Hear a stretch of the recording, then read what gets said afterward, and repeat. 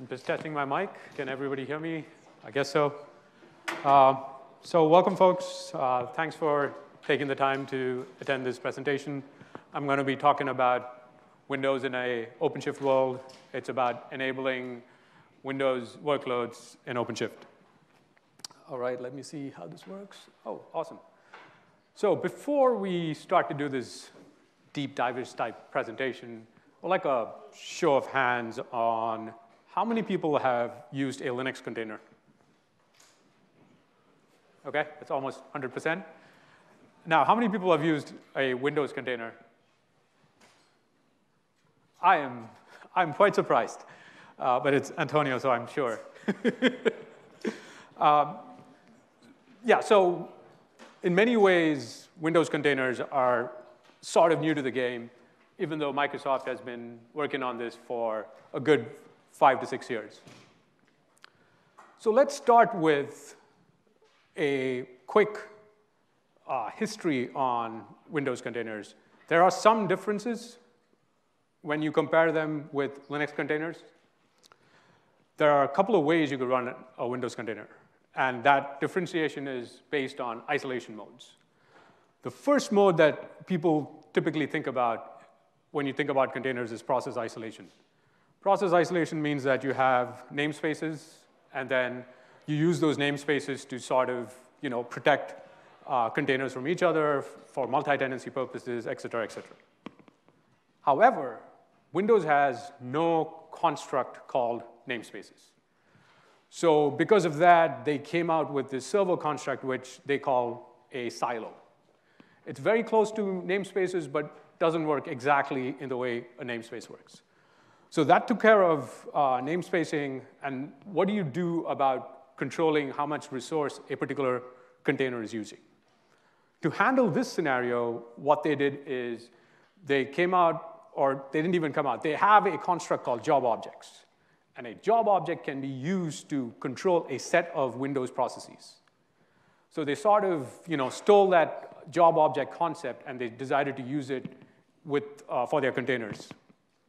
The other thing with process isolation is, of course, you all know, with containers, the kernel is shared. So when the container is running, it is actually sharing the kernel that's on the host. However, a key difference here is that Microsoft claims of giving you no security guarantees for using containers with process isolation and a multi-tenant environment. So to get over this, there is also an added restriction in this whole world. The fact is that your host and container kernel, they have to match. So if you created your container on Windows Server 2019, you can only run it on Windows Server 2019 if you're using process containers. So servers 2016, you have to run it on Server 2016. So to get over these sort of restrictions that you have, what Microsoft did is they said, oh, we'll help you, and we'll give you security guarantees if you use Hyper-V isolation. So what is Hyper-V isolation? Hyper-V isolation takes virtualization, and they basically run the VM in a very highly optimized virtual machine.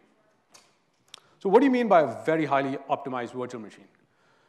So what they're actually doing is, instead of booting the virtual machine from scratch, which is, you start from real mode, you go to protected mode, 32-bit, then you transition into long mode, and then there's a whole slew of drivers that you have to deal with, keyboard, video, mouse, and all the other fun stuff. They said, oh, let's try something different. Let's now boot the kernel at a spot where it's already running in long mode, that is 64-bit mode. So that saves a bunch of time. And then what they did is they pare down the device model. So you don't have all the devices you would have in a particular VM in this little highly optimized virtual machine that they're running. So that's a huge advantage, because what we're used to with containers is if I do podman and just run a container, it comes up immediately.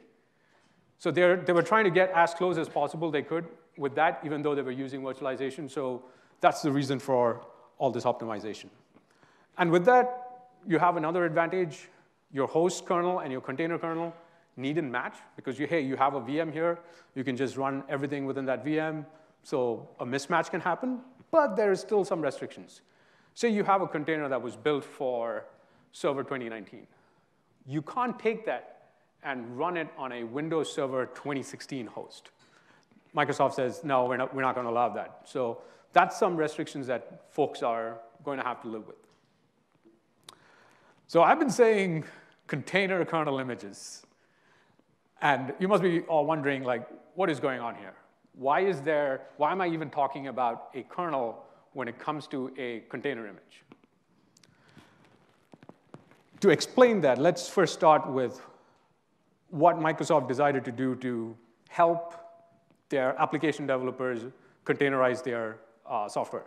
They said, we'll give you a set of base images. Because what happens with Windows applications is that they depend on a whole bunch of user mode APIs. So everything that you require to run your application is not provided by the kernel, like it happens in the monolithic Linux kernel. The Windows kernel is split into pieces. You have the kernel DLL that runs in, in the most privileged mode, and then a lot of the other services are actually provided by user mode DLLs. So they said, we'll give you these base images, which is the building block for all your containers. So you have to start from one of these base images. So how do you pick one of these base images? It basically really depends on your application. Say you want to you have a traditional .NET application. You're going to say, oh, I'm going to use Windows Server Core. Say you have a more complex application that requires the full set of Windows APIs that's out there. Then you would pick the Windows version of this container image. And they also have something called IoT Core. If you're writing an IoT app, you would typically use this. The reason for all this is actually, so I was mentioning these DLLs that run in user mode. There's a very tight coupling between those libraries and the kernel. And to make things worse, that ABI is not public, and it's not stable. So there's a lot of reverse engineering that happens to discover those ABIs. But if you take advantage of it and you decide to use it, there is no, Microsoft says, we give you no guarantees that we'll honor those ABIs because you're not supposed to use it. So because of this sort of tight coupling between those user mode libraries and kernel, you have to be careful about what image that you pick when you're containerizing your application. The other advantage is, the other reason for having a kernel is because of Hyper-V isolation. You're running in a VM. If you want to run in a VM, you have to boot from a kernel. So end result, your container image not only contains your application and any libraries that it needs, it also needs the kernel in there. So it comes sort of with the game if you're running Windows applications. Now that I have the kernel in there, these user mode libraries that my application depends on, you can take the most basic Windows image out there, and you're going to find that it has a pretty large disk footprint. And this can actually cause problems in the Kubernetes space, because what happens is you have the kubelet that runs inside a Windows node, and you try to launch an application that's bringing down a 10 GB container image. The kubelet, after a while, will say, hey, you know what? I've been waiting for too long. I think there's something going wrong. I'm going to stop trying. So you have to do something smart. You either increase the timeout that the kubelet will wait in these scenarios, or you have to preheat or pre-download those those container images upfront. The other quirk with Windows container images is that it doesn't support the latest tag. So you have to be specific. If you want to use a Windows Server Core, you have to specify a tag that says, I don't know, I think the tag is LTSE 2019, which indicates that this is a 2019 instance of Windows Server Core. And they have similar ones for, if you want to run Windows Server 2016 containers. So yeah, that's another difference that you would have to get used to in this world. All right, so now let's get on to a more targeted talk about what we are doing with Windows workloads in OpenShift. The question many people ask me is, like, why are you doing this? Like, we are Red Hat. Like, why do we care about Windows? And what's this whole relationship with Microsoft? Well, the answer is customers. Customers have basically come and told us that, hey, we have large Windows applications, large .NET applications that we would love to run in OpenShift because we like what you did with our Linux applications. We are able to manage and orchestrate all of that using OpenShift, and we love it. We want to do the same for our Windows applications. So that's why the Windows container team was formed within OpenShift, and we have started going down this path of saying, hey, what's the best way of enabling Windows workloads within OpenShift? So our initial target was, we wanted to start very simple. We wanted to hit just the basics, just enough so that we can say that, hey, we are getting our feet wet in this whole new sort of environment. So the first thing we want to do is you take a Windows Server instance that's running somewhere, and then you'd say, hey, I want to add this to my OpenShift cluster. This is sort of our model that we call bring your own host model, which means that the customer is basically in charge of creating this Windows VM.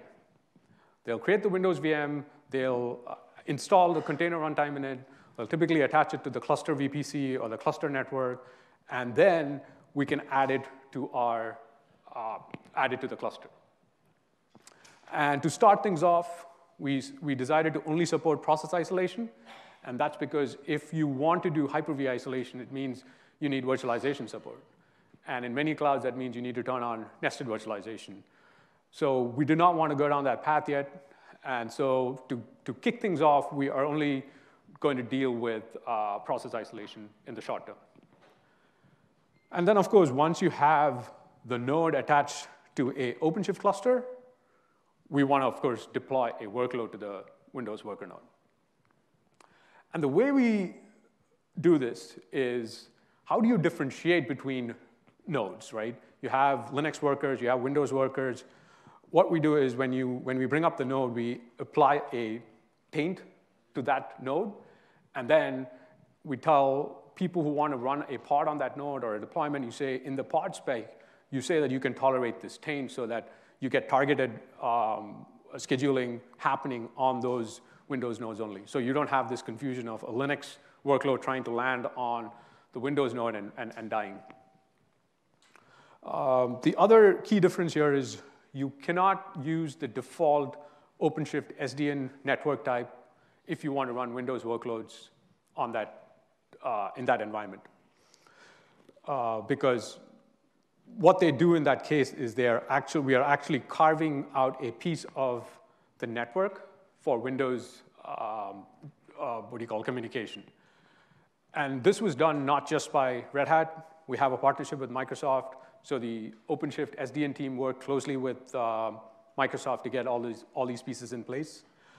And where the Windows container team comes here is we don't really develop the networking side. We just glue those pieces together. And then, of course, you want to be able to route traffic between pods. This is both Linux and Windows pods, and Windows pods. And then, of course, route traffic to application users who actually want to use the service that's running inside the Windows node. So this is our architecture. And since we wanted to start really simple, what we decided to do was we'll write an Ansible playbook that is going to initialize the preparation of this Windows VM. And the way it does it is there's a bunch of binaries that is needed for this process. It's going to go and pull those binaries from a release location and then copy those binaries to the Windows VM and then launch it in whatever manner that is required.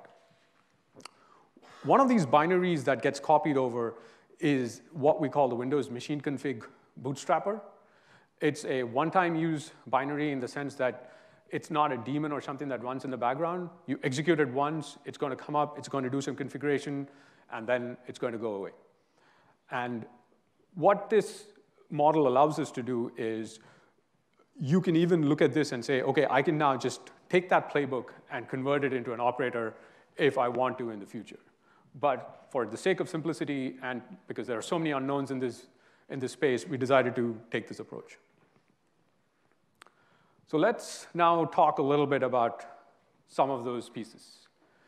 So one of these pieces is the Windows machine config bootstrapper. Now, this is the binary that we're going to copy onto the Windows node by the playbook, and then it's going to do some stuff. So what does it do? It's going to take the worker ignition. Worker ignition is, you can think of it as a packaged file that contains some information that's pertinent to that cluster. And so some of the things we extract out of that worker ignition package is the kubelet configuration. I do want to call out that we're just doing this for the time being. Moving forward, we're going to construct our own kubelet configuration, which is very specific to Windows. We also, what we get from the worker ignition is we get kube configs. We actually get a couple of them. We get what's called the bootstrap kube config to bootstrap the node, and then we get the main cluster kube config because there are some dependencies on those kube configs by some other pieces of the software that we have inside that node. And of course, we need certs, so we pull them all out. And then what the WMCB does is it configures and runs the kubelet as a Windows service. This is sort of the first step in saying, hey, I'm now joining the cluster, and you can start deploying applications to me. And as part of this configuration, we tell the kubelet, hey, apply these taints to the nodes that you're going to bring up. And if you remember in the last few slides, I had said, we apply those taints because it's the taint that's going to tell us, OK, this is a Windows node. So when you write your pod spec or your deployment spec, you're going to say, hey, you should be able to tolerate this taint, and that will cause your application to land on the right node. The other piece of work that the Windows machine config bootstrapper does is configure the container native interface, the CNI, and that's required for networking. How all of this is tied together is by the Windows scale-up playbook. Like I had mentioned before, it downloads all the required binaries from the release location, the WMCB, and the way the Ansible playbook is written is a part of it will execute on the Ansible host, mainly to download some of these binaries, but there's also part of it that will actually run on the Windows VM. And things like getting the worker ignition, you can't do that from outside the cluster. You have to do it from something within the cluster. So we grab the worker ignition file on the Windows node itself. We also pull the kubelet from an upstream location and copy that over. And then we also copy this binary called the hybrid overlay. The hybrid overlay is what configures the plumbing that's needed for networking to work for Windows within that cluster. This is a piece of software that was actually written by someone from Microsoft. So shout out to Jocelyn, who helped us a lot here.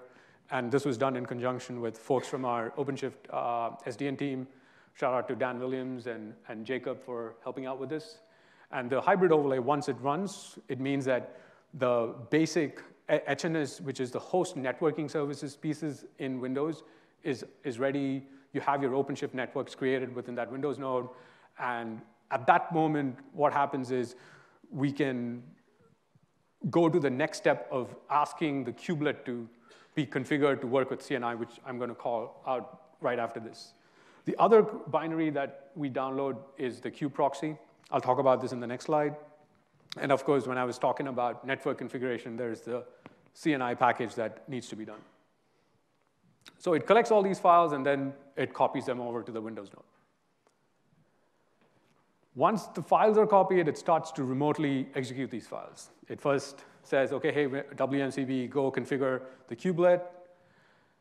It then launches the hybrid overlay. Hybrid overlay talks to HNS, does all the network plumbing that's required. As I said, the OpenShift HNS networks are created at this point. And now we have a second step with the WMCB, the Windows Machine Config Bootstrapper, which then runs to configure CNI, which is the container native interface.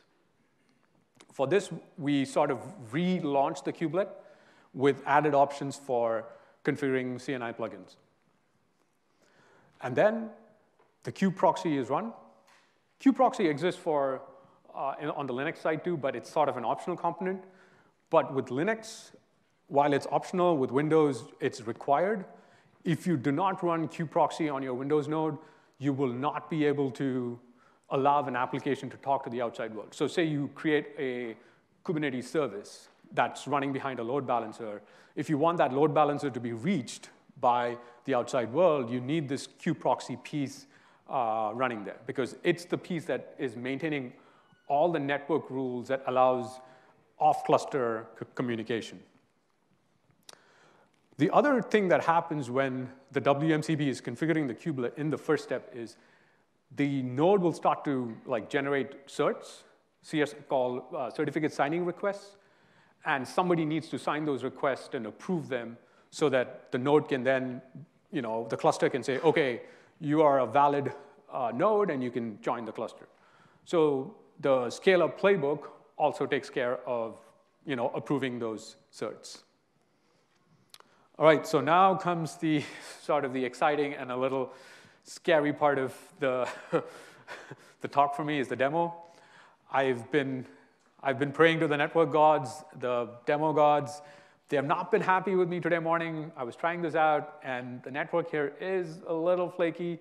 I do have a backup video to show, but it's not that exciting.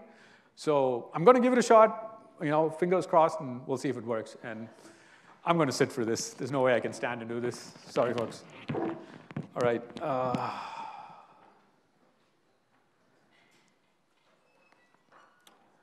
So what I did is to make the network's life easier, I brought up a instance on AWS where I'm going to run the playbook. The reason for doing this is the network is so slow, I need to download these binaries, copy them over, and it was most of the time I tried it with the local network, it was timing out. So before we go down this path, let me show you something about the cluster. So the cluster that I'm running is a OpenShift latest and greatest nightly version 4.4. You can see that the list of nodes that I have at the moment, we have a bunch of workers and master nodes, no Windows nodes yet. What else can I show you? I also want to show you the host file that I'm going to pass on to the Ansible playbook. This basically lists what the address of the Windows node is and the admin password. You're free to copy the admin password because I'm going to kill this whole cluster the minute this talk is done. So we have all those pieces ready, and the next step is going to be running this playbook. So let's go ahead and do that.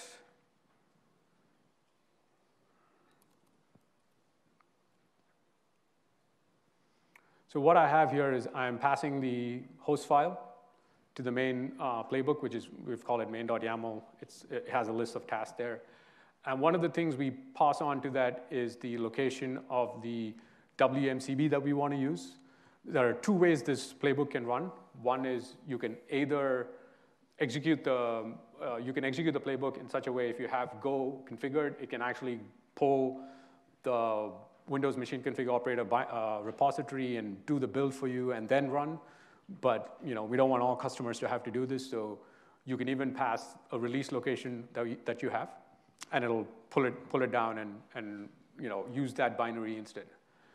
So let's kick off this run. And as you can see, one of the things it's actually doing now is it's downloading the binary. So this is going to take, I don't know, hopefully 5 or 10 minutes. So what I'm going to do in that meanwhile is keep going with my presentation, and then we can sort of come back to this. All right, so how do I get back to my presentation? Here it is. I also should talk about what I'm trying to show in the demo, right? So I'm going to be running on OpenShift a 4.4 cluster that like I showed you. It's configured with OVN hybrid networking. I already have a Windows Server 2019 instance running on AWS. And that's the host file that I showed you. It had information about that particular instance. And that instance was connected to the cluster's VPC. Now, in the background, what we've been seeing is that instance is added to the cluster by running the WSU playbook. Hopefully, it'll succeed. And if it succeeds, we'll get to play some Pac-Man. So it's a short and simple, hopefully short and simple demo. Hopefully, it'll work. And if the demo doesn't work, I do have a link to a video that'll show you the whole thing, but that's not so exciting. And while the demo is running, I do want to talk about what the team is thinking about next steps. We do want to move to an operator model. We do want to move away from just running the Ansible playbook. We want to make it much easier for customers to gain access to running Windows workloads. We do not want them to go through the pain of creating a Windows VM, installing the required runtime in there. We want to actually take over most of those pieces. And the easiest way to do that is actually move to the operator model. It will streamline that whole process for us. At the same time, what we have at the moment is just basic functionality as far as running Windows workloads goes, as I described before. So in addition to that, OpenShift has amazing logging functionality. So we want to actually plug into that so that Windows and Linux, they're on the same plane as far as OpenShift goes. The same goes for monitoring. We have a monitoring framework that's part of the cluster. We do want to plug into that so that no one is going to say that, oh, I'm not able to get certain features that's present for Linux, but is not present for Windows. The other thing that we want to do is container native storage. We want to add support for that. And the way we want to do that is Red Hat has a container native storage team that does take care of storage. They would do some of those pieces. We would be the glue. And hopefully, we'll get some traction from either Microsoft or somewhere upstream that will help with some of the bits in Windows that is needed here. So this is what the operator architecture is going to look like as we move forward. So we're going to have what we're going to most likely call Windows machine config operator. And what that operator is going to do is going to watch for a couple of resources. One is we will create a Windows operator CRD. CRD is a custom resource definition. It's a way to extend the Kubernetes API for different applications. So we'll create our own CRD, which we'll call Windows operator. And that's basically going to describe at the moment, we think it's going to just describe the release binaries that need to be used, that you need to go and pull from external sources.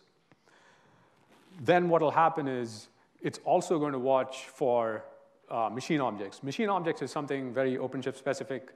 It's an object that describes worker nodes and master nodes. So we would add some features to that machine object that indicates that this is a Windows worker.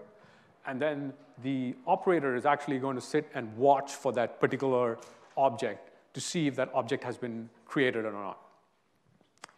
The reason for doing that is the minute that object gets created, we know a Windows VM has appeared on the cluster, and it's wanting to join the cluster. In addition to the object being created, it's also going to give us a way to get the admin password of that Windows VM, because it's not that easy to use keys to get to the Windows node. So we'll most likely do some further implementation to the machine API that's part of OpenShift that will give us access to the secret in Kubernetes terms in like a secret CR. And so we'll use that secret, and then we're pretty much going to do exactly what we did using the Ansible playbook. We're going to copy the binaries over, run WMCB. So this is why I was saying that if you look at the original picture, you could have taken that Ansible playbook and just dropped in this operator, and everything should have still worked. So hopefully that's the model we are shooting for. I have actually rushed through my presentation, so let's go back to the demo and see if it's still working. Awesome. It did not work. So what would have actually happened is actually the place where it failed is it was trying to launch the hybrid overlay. And for some reason, there was an issue there. But what would have happened is I'll quickly run through what happens with the demo.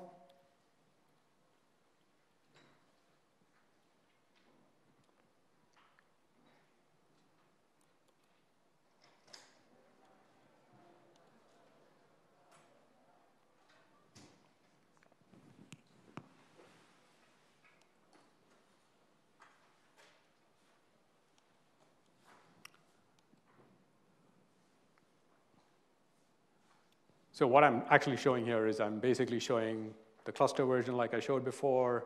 I'm going to show you the list of nodes here. And actually, what I did miss showing you one of those things. This is the network configuration. And you can see the type is OVN Kubernetes. And we also have to change what we call the network operator to make it a hybrid OVN version. And once this needs to be done upfront before adding the Windows node, these are the nodes that are already existing. This is, again, like I mentioned before, is the host file that you pass on to the Ansible playbook. And again, we're going to kick off and run the Ansible playbook here. So I'll quickly go through what the playbook is doing. Like I mentioned before, it downloads the WMCB from a release location. It then also picks up the kubelet node binary, and then from within the kubelet node binary, it takes the kubelet.exe and downloads it locally.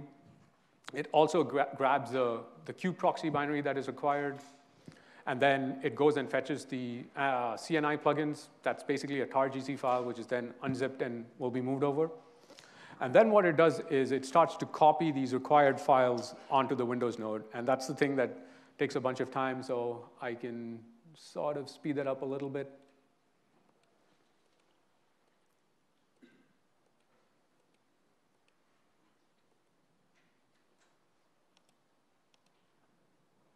And here, it's trying to get the ignition file. And once it gets the ignition file, it also needs to figure out what kube version the cluster is using so that it uses the right kubelet binary and it pulls the right kubelet binary. Once it finishes doing that, it's going to pull the hybrid overlay, make sure that the hybrid overlays SHA matches, and then the first step is it's going to run the bootstrapper. Once the first bootstrapper operation is done by the WMCB, it's going to generate a CSR. So what the playbook will do at that point is it's going to wait for some time for the CSR to show up in the cluster. And the minute it finds that the CSR is present, it's going to approve it. And then it's going to wait for the next step, where once the bootstrap CSR has been approved, another CSR gets generated, which is the node CSR. And now it's going to approve that too. And these are key factors for sort of authenticating that this node is allowed to join the cluster. And once the CSRs have been applied, the first part of bootstrapping this Windows instance is done. And the rest of the work that happens beyond this point is mainly networking. So as you can see here, the bootstrap node has been applied, the CSRs have been approved, and now it starts to do the networking pieces. The first thing it does is it checks if the hybrid overlay is already running. The reason why it's doing this is it's ensuring that this playbook can be run over and over again against the same Windows instance without any issues. Once the hybrid overlay is up and running, you can start doing the CNI configuration. The CNI configuration actually uses some of the annotations that the hybrid overlay, once it finishes running, applies to the node object. So it takes some information from there, creates the CNI configuration, and then it reruns WMCB with different set of options. And those set of options is what applies the CNI command line parameters to the kubelet. And then the kubelet starts to run in its final state as a service. And once that's done, the next step is it has to configure the kubeproxy that I spoke about so that it allows external network communication to happen. And then this queue proxy, what it does is, once that's configured as a Windows service, that's pretty much all the work that the WMCB has to do. And you will see now that the Windows node has been added. And if you describe the node, you will see that it says the OS image being used is Windows Server 2019. And the kubelet has started, the queue proxy has started. And at this point, you can actually add Windows workloads onto this instance. So a Windows workload, which what I was hoping to show, would look something like the following.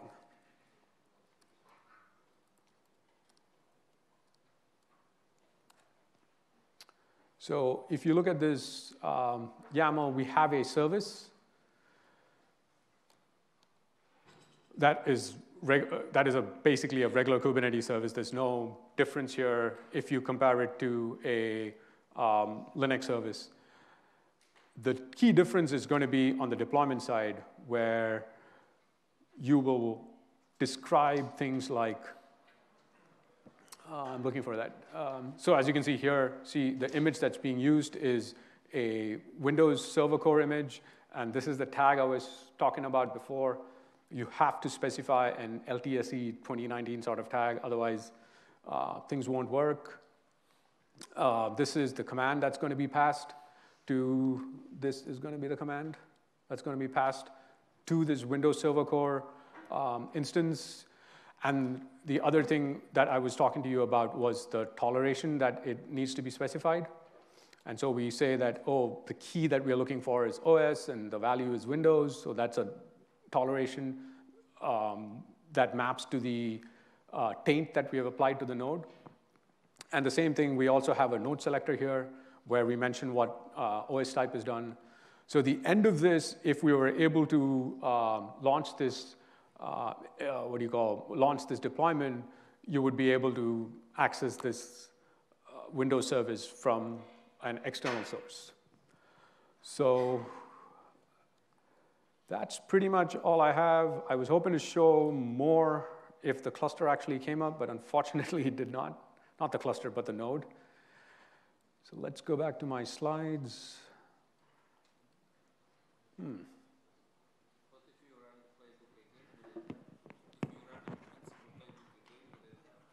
I can try. In fact, I can just run it in the background while I can maybe open up the floor for questions.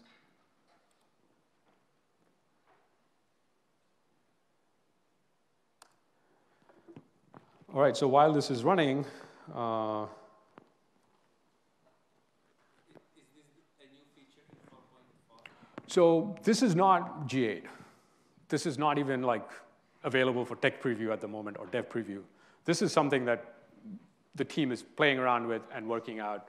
We might pass it on to certain, solution architects to see if they can, show this off to customers. But we're not planning on releasing this anytime soon. More work needs to be done to stabilize it, make it more feature perfect, and make it on par with Linux workloads. So we're not ready to GA this. This is, I don't know, what we can call this very early alpha or preview type things that we want to get a head start on this. So at this point, I think the floor is open to questions, if anyone has. Yeah. What about the licensing of the Windows? So the question was, what about the licensing for the Windows? So if you remember, very early on, we had said that this is going to be sort of a bring your own host model. So the licensing is sort of on the customer. If they have a Windows license, they can use it, or pay AWS or Azure for those licenses. And so we don't want to be taking ownership of paying for those licenses either. So it's mostly on the customer side as far as things like licensing goes. Sure. So in one such cluster, what storage classes and storages? So that's the area that we have not even touched so far. At the moment, whatever default that the container runtime is using, we're just going with it. But that's another piece we need to work with OpenShift storage team to figure out. And I did forget to mention something about container runtimes. At the moment, we're using Docker, because that's what you can find AMIs on Amazon provided by Microsoft that's having the Docker runtime, but the plan upstream is to go with Containerd, cry Containerd as their runtime. And what Microsoft is saying is in the whole Kubernetes space, they're going to go with cry Containerd, and they will only support Hyper-V isolation. So we do have to think about what we're going to do at that point. We might have to use some of the i3 instances on AWS that provides what is called, what is that called? Nested virtualization. There are these instances called Nitro instances where Amazon uses their own version of the hypervisor to allow nested virtualization to happen in a more performant manner. So we do have to think about those things. Yeah, so this is a problem that you're seeing, that it's looking for a CSR and not being able to find. So I think running the playbook, the CSR has already been approved.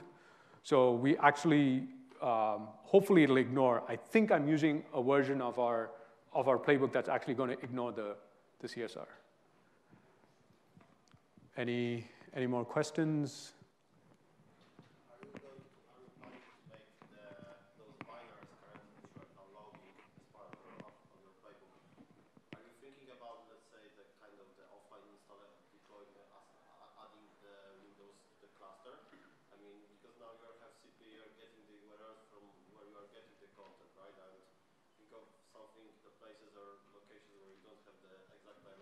Mm-hmm. Connection. So just local files, which probably someone would need to download upfront. So the question is whether you support it, or you have plans for it to make it supported. Okay, so the question was, what are you going to do in an offline environment, right? Because we're downloading these libraries from release locations. What are we going to do in that scenario?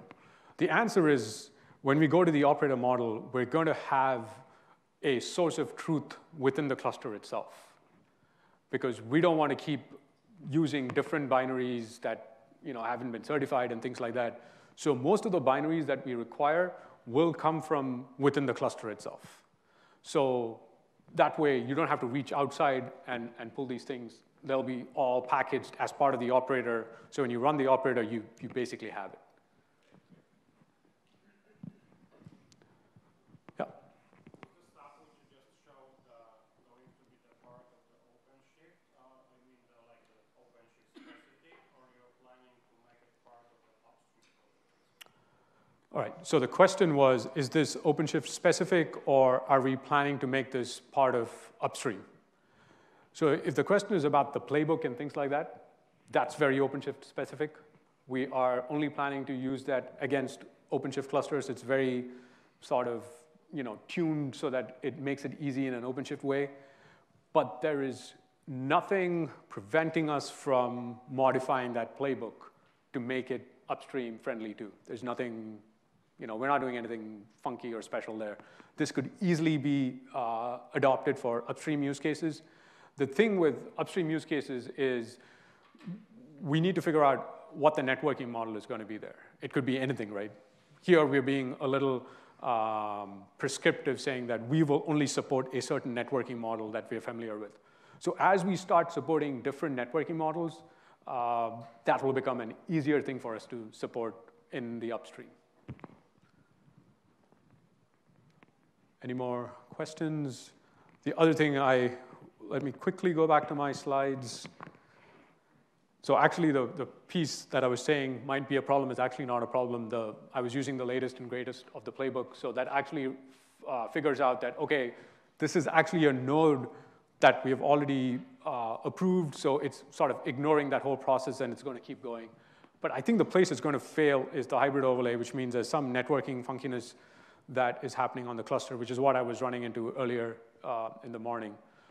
So I'm not so confident that'll work, but we'll see. But I'm trying to get back to my slides. I have a couple of more things that I could show in this time.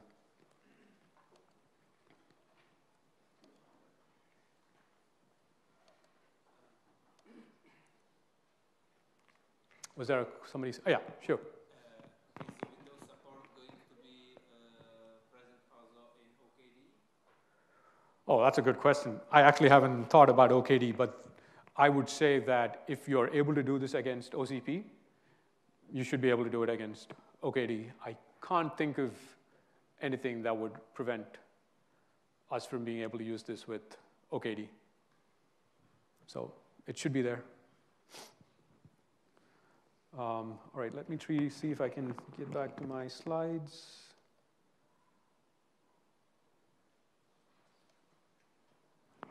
I have actually lost my slides. No, I'm still running Fedora. It's one thing to say that I'm working on Windows. Is another thing to say that I'm going to run Windows on my laptop.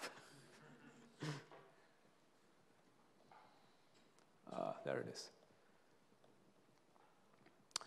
Yeah, I just wanted to show what I think are.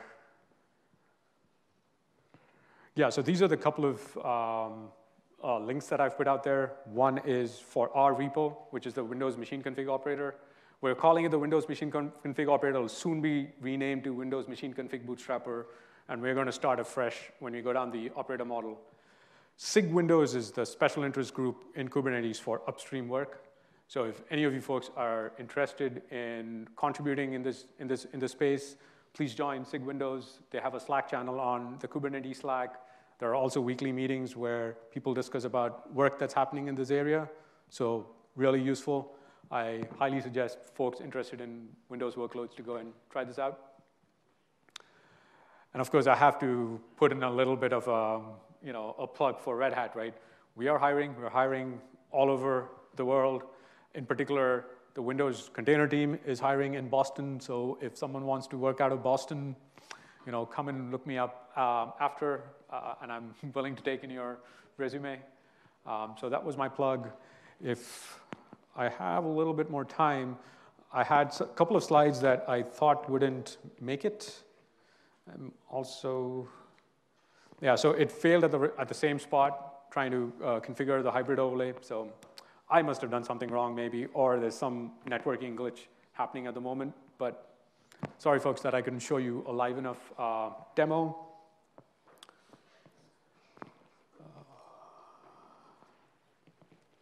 I have one more question. Sure. Do you know of any other efforts to run Windows workloads on Kubernetes? So Rancher has come out with a release. So has AWS. It's all, again, just like us, very early. They're not, putting any support statements out there. So very early in the game. And that's why I think we're also getting involved as quickly as we can, because we sort of want to get up to speed before the rest of the industry catches up. So the question was, is Microsoft Azure doing it? No. Not yet, at least. They might have plans to release it, but not yet. I was going to show some more slides, but I think I'm slowly running out of time. Yeah, there's 5 minutes. I could maybe show those slides. They're more of historical interest.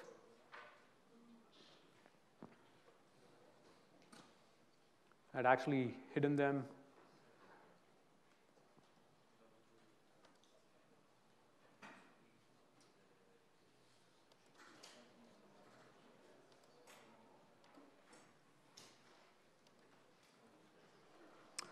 I mean, this is just to show you the kind of evolution that's been happening in the Windows Server space. Microsoft started with Windows Server 2016, where they started to introduce process isolation, Hyper-V isolation. They had like a built-in Docker for Windows Server. They slowly moved, and in the next step, which was I think 1709, they came out with these container images for Nano Server and Server Core. They also had like platform level support for Linux containers, so you can theoretically run Linux containers on a Windows node, but it actually, again, happens way within a machine. That is something that we're not really looking at least within OpenShift. If someone wants to run a Linux workload, you just run it on a Linux worker node.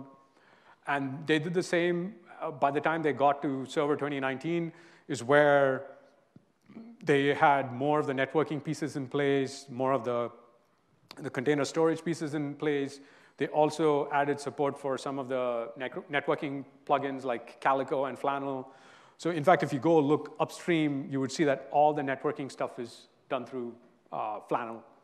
But we decided to go the Hyperdovian route. If you want technical details and more architecture about the networking stuff, you should ping the SDN team.